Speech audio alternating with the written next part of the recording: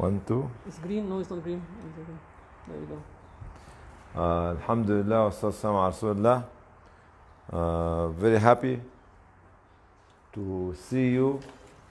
I'm very sad to leave you. Oh, no. Because I have to leave, because we're all going to leave. Oh. You live with me, as we agreed yesterday. Yeah. I can invite you for a cup of tea in 20, 50 years, but you pay for it. No, no problem. She will pay for it. Anyway, it is a meeting which is, since I came to South Africa last week, I've been inspired and motivated and elevated by the work that I have been watching or seeing from Annandale when I went there to see Osizwini Community Center, to another feeding center by Sister Rukhshana yesterday. I was feeding about 400 people every day. With your support, if the WHAF is not helping her, please help her. If AWQAF is not helping her, it's you, I'm talking to you. And if you are not helping her, please help her. As well as help Annandale, not Annandale, Osizwini Community Center, run by very nice ladies. So we came here to learn from you. Yes. And we did. We took the knowledge from you. You didn't realize how much knowledgeable you are, and how much experience you have.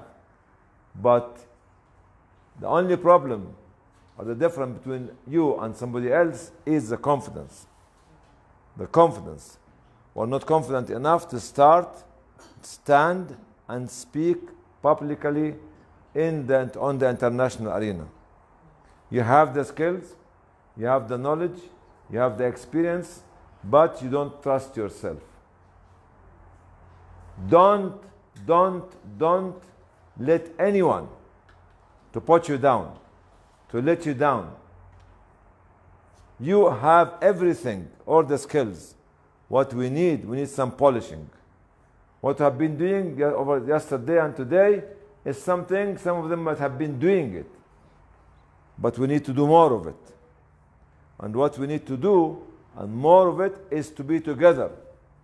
As mentioned yesterday, the information you have in your organization is not yours. The money in your organization is not yours. Okay? The knowledge in your organization is not yours, it is the community. If the salary paid by the organization to you is from the poor people, from the orphan, from the widows, because the donors give the money for the orphans, so you have to employ people. This is, we need to focus on our mission, to focus on our purpose, to focus why we are having such organizations. Are we having the organization just for the sake of creating an organization for our family, or for our clan, or for our group, or for our jama'ah, or to serve the community? I was listening to very, very shocking stories yesterday about a young girl who is 16 and she has got 2 children. One from the father and one from the uncle. And she's a Muslim. What's your mosque doing for it? What is your mosque doing for this? Nothing. Don't come and talk to me about Islam, where the community does not know what's happening in the neighborhood. This daughter is mine. The age of 16, incest is happening at home. And we're just building buildings. You know what? Let me to be proselytizing you, Sister Agnes, because I love you. Oh, I love you too. I love you 3 and 4 and 5. You know what? Prophet ﷺ said, he was sitting next to the Kaaba, in the shade of Kaaba, which is a holy place in Mecca. And they said the secrecy of the Muslims is more important than secrecy of Kaaba. And never, ever mistrust him or her. If Kaaba is destroyed, Kaaba is a stone, can be rebuilt again. Many times have been destroyed, but we worship the stones. The stones are more important than the human being. And this is where we have got conflicting ideology at the back of our mind. Because I have been born in South Africa, I could have had this girl to be my daughter. But only this one. Most of the HIV/AIDS contracted or getting from the husband to the wife in the so-called Muslim family. Sad, true. And this is what I have heard. 12 years ago, when we had the HIV/AIDS conference here, you were attending. More than 200 people were there. And they wanted to build a new organization called HIV/AIDS. You see, religion is about behavior. Whether you're a Christian or a Muslim or whatever you call yourself. It's about how can you deal with people. Even in our religion, 80% is mu'amalat and 10 to 20% is what you call it, ritual of the religion itself. How to deal with people. Our manner, our contribution, our submission to the community, and so on, so on, so on, so on, so on. So with this one story that I have heard in 1 hour or in half an hour with Joe. Come on, Joe. Joe, you are not a photographer. You are a leader. And let me to rise by standing next to you. Come to my right. Tell us another story. SubhanAllah, the Tell young us, boy- don't tell me. Yani, Okay. no, the microphone is with me. Where's the other microphone?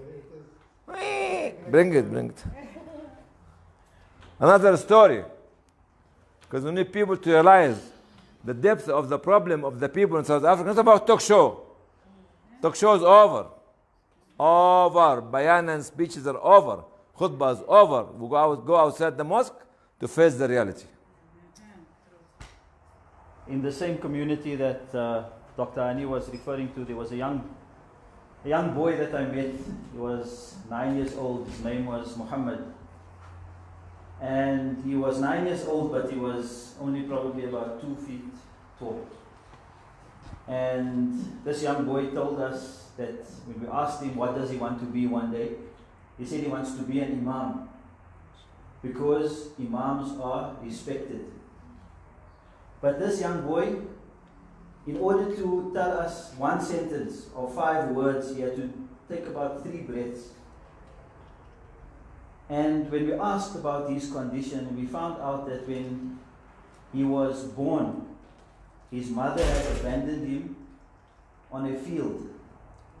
And he was found by a lady that was walking across this field, stuffed inside a guava juice bottle. She was walking across the field and heard the screams of an infant child. And she was looking in between the tall grass and she found this guava juice bottle with a fetus, small little baby stuffed inside. And then she took the baby to the hospital. They managed to save the baby's life, but he didn't have a high life expectancy. But this is the reality that Dr. Hany is speaking about. And this was just in one location, a snapshot of one location within South Africa, and you wouldn't consider this to be even the poorest community in South Africa. Thank you. So Maulana, the father who has a girl, a baby girl from his daughter, what is the mosque is doing for them? The uncle who attacked the girl was her niece, what is the mosque is doing with them? Bayan is not enough. Khutbah is not enough. Building stones is not enough. Building lives of the people is what we need to convert the belief that we have into an action to save the community, whether we are Muslims or non-Muslims. Should share the common value of humanity for humanity. Common value for humanity, of humanity for humanity. These 2 shocking stories is for each and every one of us here to take home and to feel the agony of this 16-year-old girl with 2 children from her father and from her uncle. From her father and uncle. And this is not the only story that we have. It's one of the stories that we have heard. When maybe thousands and thousands and thousands of stories that we have. What our deen is doing for us. What our community, our teachers are doing for us. Nothing. Convert your belief into action to save the community. That's why we should look at why we are here for. Are we here for to getting some money from Islamic Relief? They can go to hell with Islamic Relief. I can say this for myself. Are we here to have a nice meal, a nice meeting? I can go to hell if I come for this. I am here to keep focusing on the purpose of my organization and how can I take it forward.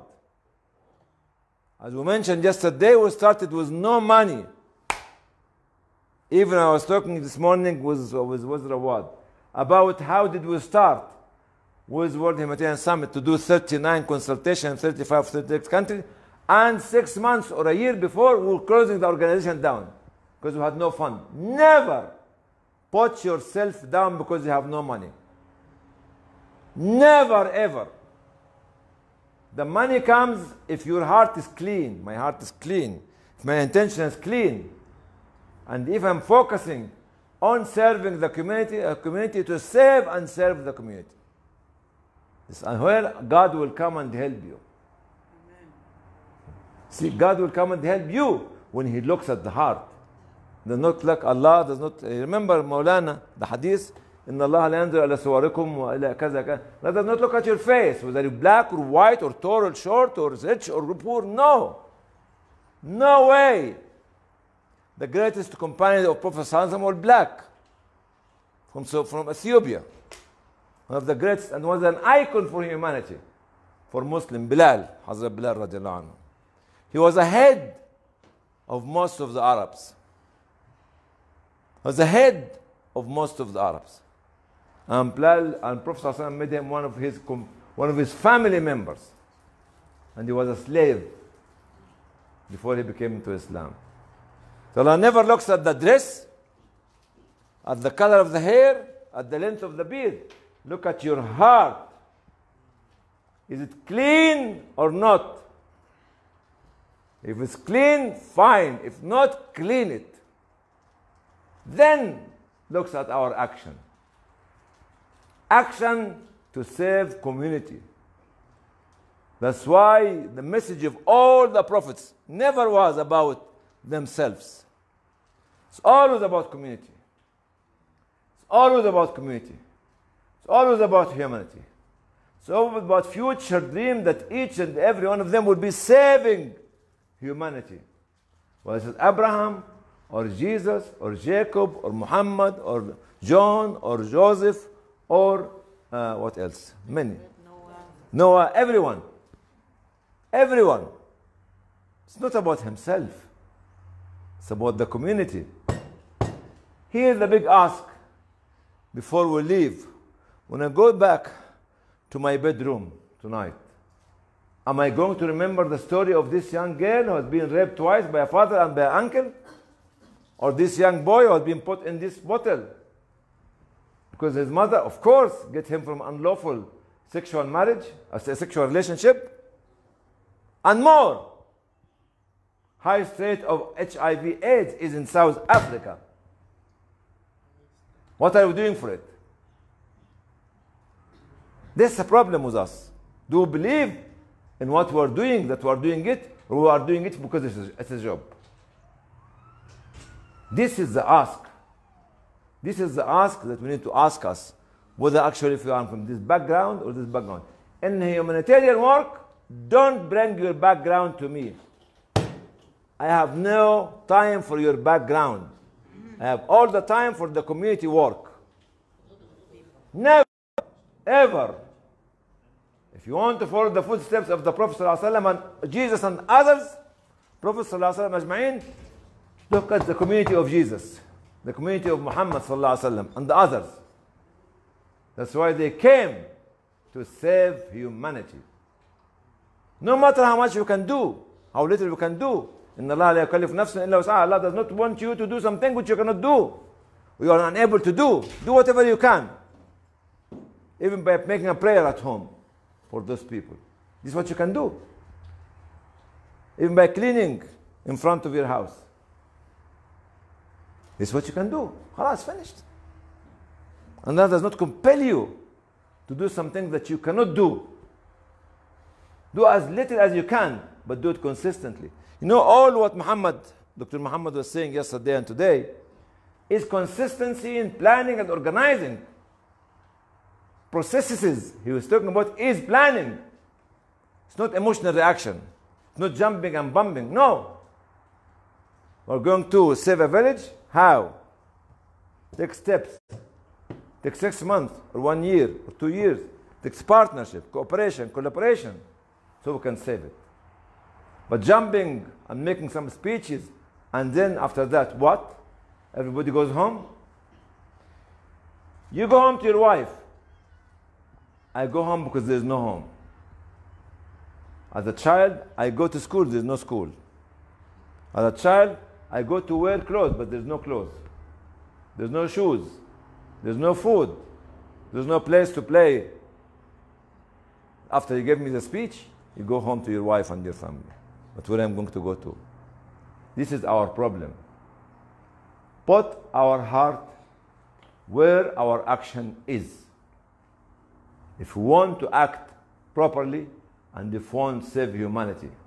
No discrimination between male. Your statement yesterday, mainstream is mainstream, is very well swallowed by myself.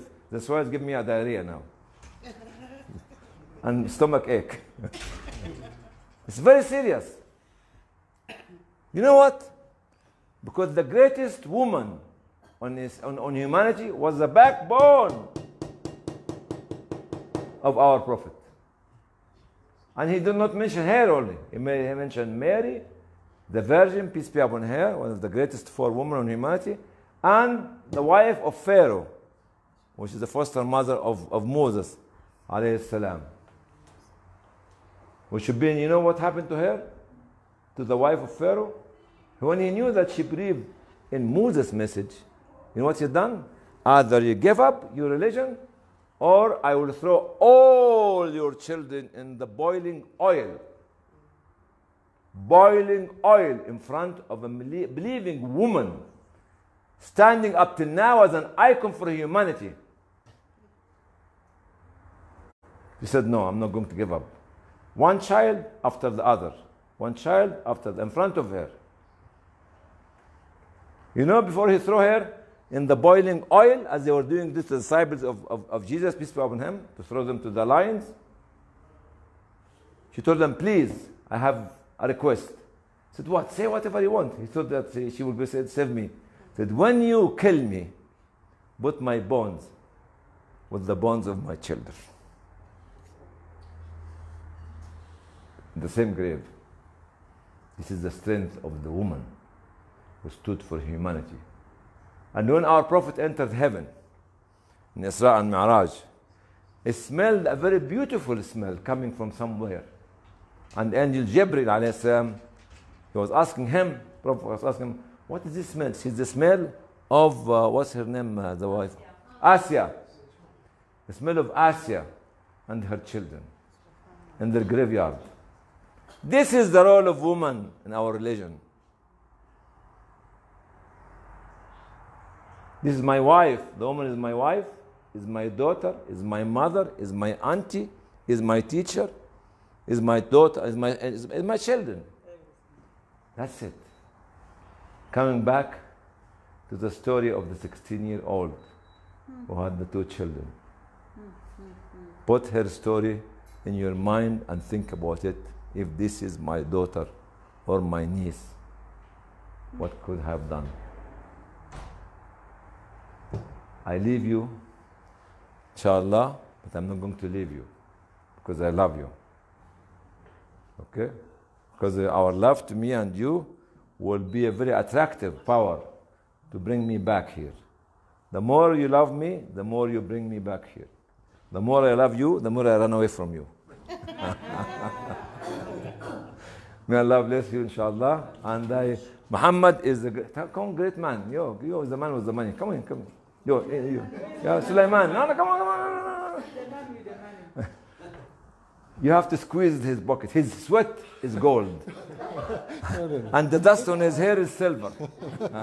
And his nails are actually uranium or whatever you call it. Diamond. May Allah bless you, inshallah.